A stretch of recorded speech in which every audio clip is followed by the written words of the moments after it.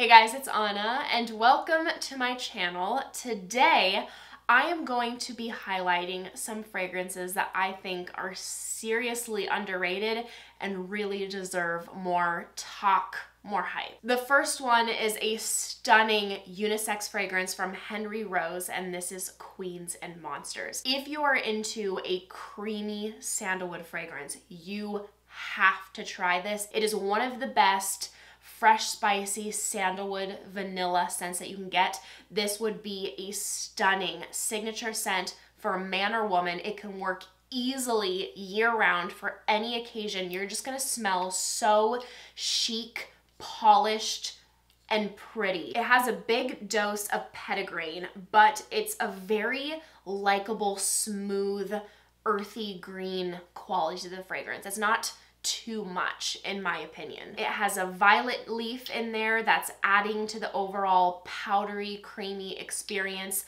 The vanilla is a non-gourmand, not sugary, sweet vanilla. It just rounds everything out and makes it so cozy and comforting. And then we have such an inviting, pretty coconut musk note, which I definitely get as a prominent note as well. It has quite good performance as well. Just a couple of sprays will last me about 6 hours, and I love the chic, simplistic, timeless bottle. So if you're a signature scent kind of person and you like your creamy sandalwoods, I would highly recommend this. Another fantastic creamy sandalwood scent is Juliette Has a Gun Sunny Side Up. And although the scent itself is a quieter scent, it lasts. It has like a transparent, airy, but cocooning vibe to it. That isoe super is a note that some people have difficulty smelling,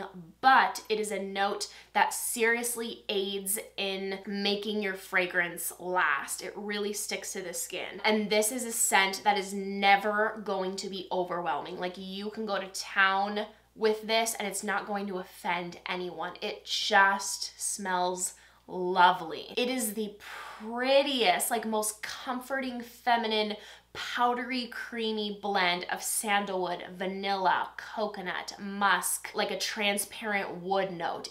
Oh my gosh, it is so pretty.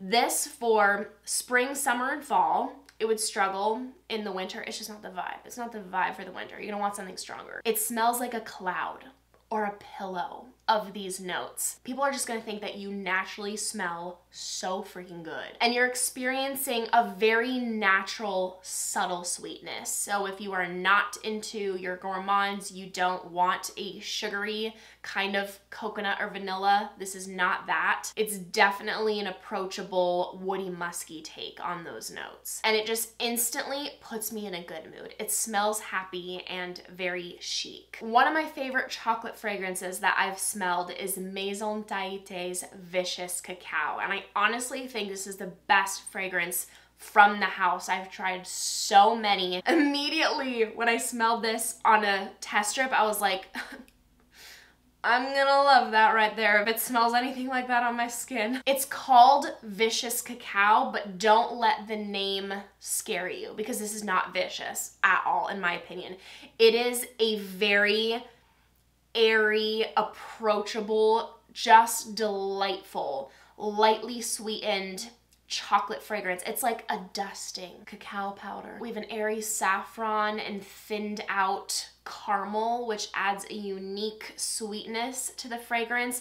It has some pink pepper, a little bit of rum, and because of that, because of the powdery chocolate, the rum, the pink pepper, it does have a little bit of a vibe, a little bit of a similarity to Guerlain's Gourmand Coquine. They don't smell too close, but I think that if you love Gourmand Coquine, you will also love Vicious Cacao. I low-key feel like they got a little bit of inspiration from that fragrance, but then spun it into their own thing. A translucent, warm amber and benzoin, a little bit of sandalwood. It is so pretty, likable, and yummy. I do recommend overspraying with this one, but let it hit your clothes and it's going to last. And the way this melds into your skin, it meshes beautifully. Like deep into that dry down, once it's really faded, it just adds a lightly sweet, addictive tone to your skin. I have tried probably every single salty vanilla fragrance that you could recommend to me,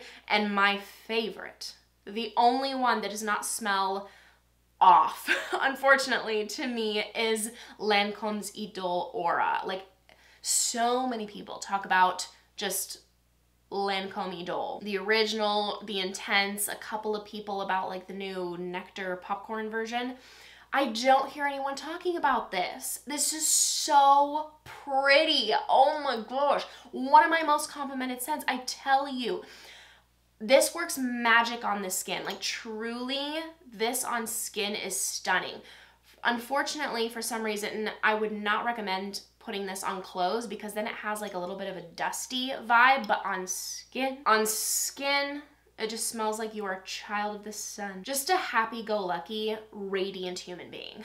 Okay? So likable, so crowd-pleasing, guaranteed to compliment every time. And if you're not too into a salt note in your fragrances, this does not scream salt whatsoever, but it just adds like a little bit of an intrigue, a little bit of a unique spin to that vanilla. It's clean, musky, it has a powdery feel to the fragrance, and then really pretty, well-blended, supporting floral notes, and suits truly an enormous age range. Like, it can be so young, carefree, but then also smell chic and delightful on a more mature person. I love it. This is a very transportive scent, and by far my favorite from Ellis, Brooklyn. This is Apres. This smells like you are staying in a log cabin, drinking a little bit of booze. Just a little bit, okay? We're not going crazy here because we're going snowboarding or skiing or sledding, your sport of choice. It's a winter vacation and you are getting that fresh, green, woodsy smell from the juniper trees. We have a lot of cedar in here, some cardamom, giving it a little fresh spiciness, and then what really pulls you in is this really quiet addition of saffron, praline, vanilla. Nothing too sugary sweet, nothing edible. It does not scream gourmand whatsoever, but it's just a tiny little bit that's just like, oh, comforting and addictive. It adds that addictive factor to the fragrance. It's delightful. Highly recommend for men and women. Another unisex woody scent is Michael Malul's Bali. And this is a gorgeous pick for someone who enjoys a woody scent, but nothing too loud, nothing overwhelming. You want something fresh, maybe you're a little bit sensitive to fragrance. I think this is a great option. It has this translucent, transparent, balmy feel to the scent. It smells very natural, and a super subtle sweetness from the elemi resin. We have a smooth suede. This does not come off leathery whatsoever. It just smells very chic. A very creamy, likable sandalwood and musk. It smells clean. The orris is, of course, supporting that overall creamy texture. It smells so pretty and fresh. It's a you but better woody scent, and I do recommend overspraying with this one. I am truly shocked, frankly, that this fragrance has not blown up on the internet, but I think I know why. It's a Harrods exclusive, so it's not quite as accessible as I would hope, but you know. The scent is 10 out of 10, honestly. It is one of the best rose saffron fragrances I've ever smelled in my life, and I do not like rose typically. I'm so picky about the note of rose, but this is stunning. It smells magical. Do you already know what I'm talking about?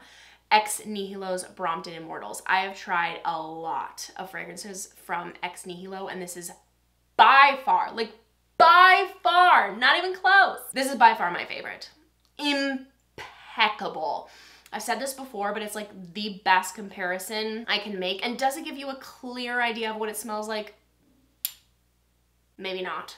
But it's the picture that comes to my mind nonetheless. This smells like the enchanted rose from Beauty and the Beast. Like that whole glowing, stunning rose in its glass dome presentation. It's enchanted, it's magical. That's this. That is Brompton Immortals. This is a femme fatale fragrance. I am not kidding when I say this is literally the first fragrance that comes to mind when I think of that category. I'm gonna have to film that. I'm gonna have to film that video on sexy femme fatale fragrances. sneak peek, this is gonna be part of it. This has a small part of the fragrance that's giving you like a Baccarat Rouge 540 vibe. Small, okay? The saffron doesn't pull in the same way, in my opinion, but it's giving you that feeling, that vibe of like, wow, this is a special fragrance, like where you can't get it out of your head. It's also one of the most exotic, like special occasion fragrances that I've ever smelled. Wow. Okay, it has an ambery presence. It's deep from the patchouli, the olibanum, added attitude, spice, okay, from the pink pepper, a little bit of a creamy quality from the ylang-ylang, and then the vanilla. The vanilla in here is special. That is definitely a prominent note. It smells expensive. It doesn't smell edible. It adds a definite sweetness to the fragrance, but this does not smell gourmand. Either the Enchanted Rose from Beauty and the Beast or like Princess Jasmine or something like that, okay? If you want to smell like the holidays, very merry and bright. Truly, I feel like there is no other fragrance that screams the holidays more than Frassai Teisenddu. Amazing holiday festive fragrance. And don't be wearing this only exclusively for those holiday events. You can be wearing this all fall and winter. It smells incredible. It smells like you are visiting your rich aunt who has a second home in another state during the holidays. She has a lot of like very bougie wood and leather furniture. She's giving all the adults some fancy rum. We have some good music playing, and she is baking like some sort of a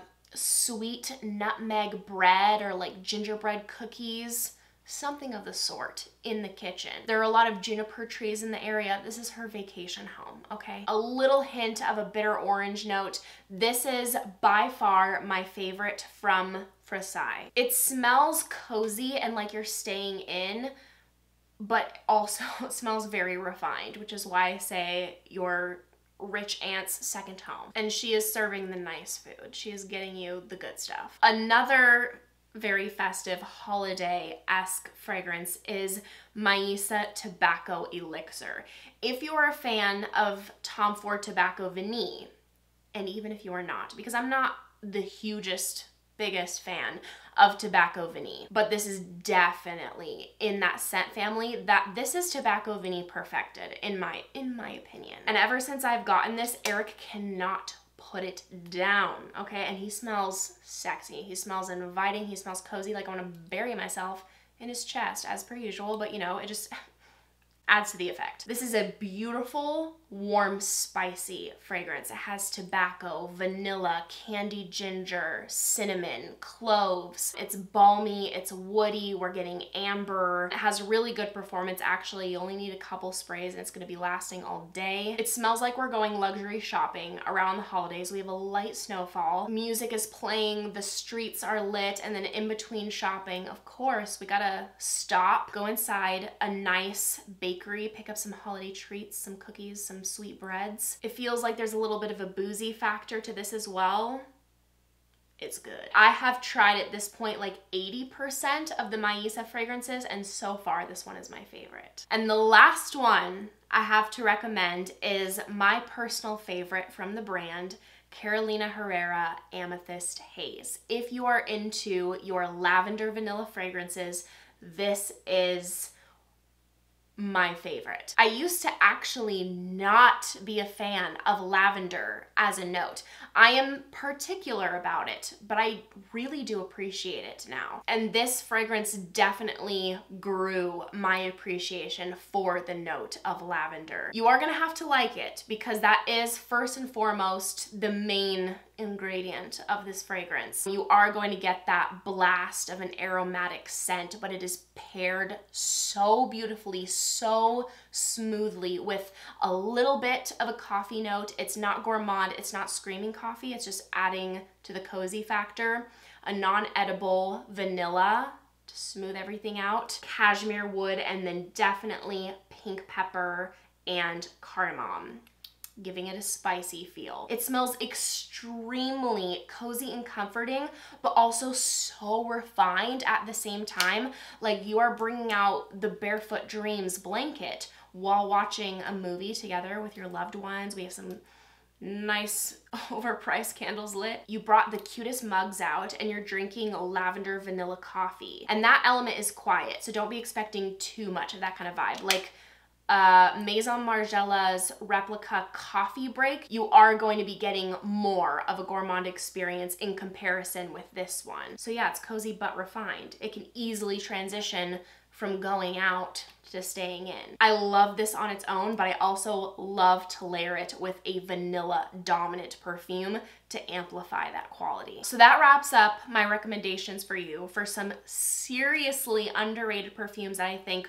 really deserve a lot more love. Thank you guys so much for watching. If you enjoyed, make sure to give this video a big thumbs up and make sure to subscribe down below if you haven't already. If you want to see me in any more videos, I'd appreciate it so much. I hope you guys are having an amazing day and I hope to see you in my next video. Bye!